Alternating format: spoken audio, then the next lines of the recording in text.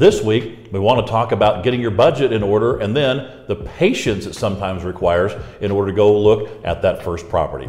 Pat Slack and Brandon Bennett's here, Century 21 Commercial in Kearney, Nebraska. And Pat, last week, we talked about goal setting, giving us a phone call. Then what happens next after someone calls us?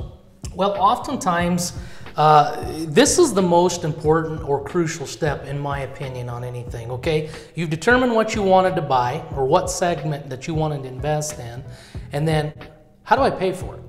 That's, oftentimes we don't always, not everybody getting started has cash, okay? That'd be nice, but we don't. So we have to figure out how to buy it, so, AKA finance it. And those terms, especially now with interest rates going up, have varied. And I think each competing commercial bank has gotten more aggressive with that. So it has to be shopped. But at the end of the day, it goes with the metrics. Okay, here's what this bank's going to do. Here's what Bank B is going to do, and Bank C doesn't meet our metrics of what we're trying to get done.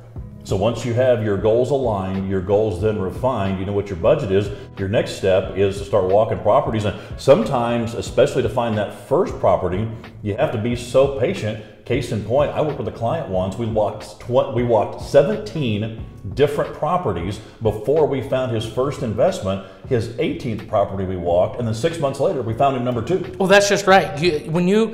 You need to take time to buy your first property getting in this, because if it's a bad ride, you're going to leave a bad taste in your mouth and then you're going to quit. So you want to be have an enjoyable experience that meets your passion, meets the metrics, and then things will progress in there. But that key initial purchase, or your very first one, sets the tone. He's Pat Slack. I'm Brandon Bennett here with Century 21 Commercial. Give us a call, 308-234-5550. Have a great weekend.